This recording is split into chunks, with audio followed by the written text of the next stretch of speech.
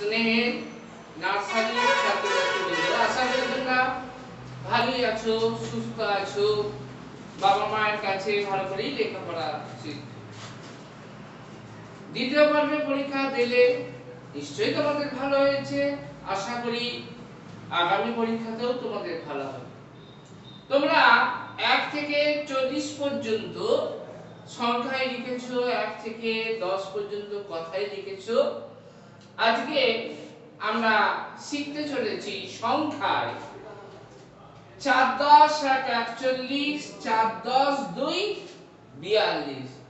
তাহলে 4 10 1 41 এই পাশাপাশি লিখবে খুব সুন্দর করে।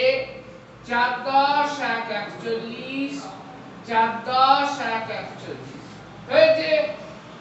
এবারে 4 10 2 42, 4 10 2 42, 4 10 2 42। তোমরা আগেরগুলো অভ্যাস করবে, সাথে সাথে তোমাদের যে নতুন পড়া আজকের থেকে শুরু হচ্ছে তাতে দিলাম 4 10 1 41, 4 10 2 42।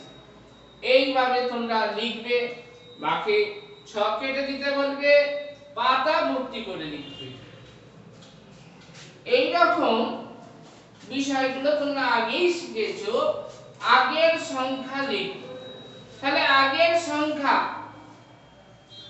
লেখো, অর্থাৎ এখানে আমি দিয়েছি 2 10 1 21। তাহলে এর আগে কি হয়? 2 10 এ 20, মনে আছে? 1 10 9 19, 2 10 এ 20, 2 10 1 21। তাহলে 2 10 1 21 এর আগে কি হয়? 2 এ 0 20। 2 10 3 23 এর আগে কি হয়? 2 10 2 22। 2 10 5 25, তাহলে তার আগে কি? 2 10 4, তারপরেই তো 2 10 5 হয়, তাই না? তাহলে 2 10 4।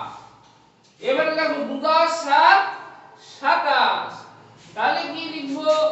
তাহলে 2 10 7 27, 7 এর আগে কি হয়? 6, তাহলে 2 10 6 26।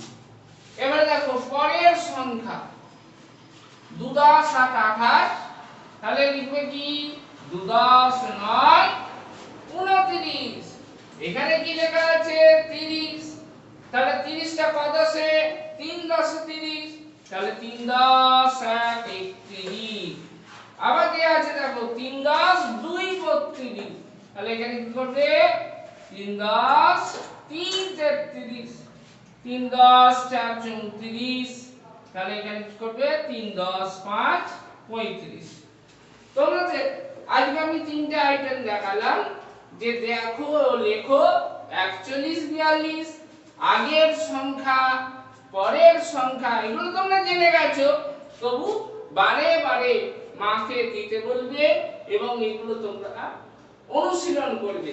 তাহলে তোমাদের কাজটা অনেক সহজ হয়ে যাবে। প্রতিদিন এই 1 থেকে 42 পর্যন্ত মাকে শোনাবে। কেমন করে? 1 এ চন্দ্র, 2 এ পক্ষ, 3 এ নেত্র। এইভাবে তোমরা 4 10 2 42 এইভাবে তোমরা অনুশীলন করবে আর সুন্দর করে লেখা প্র্যাকটিস করবে। আজ এই পর্যন্ত আমরা ক্লাস শেষ করছি। তোমরা ভালো করে পড়বে, সুস্থ থাকবে।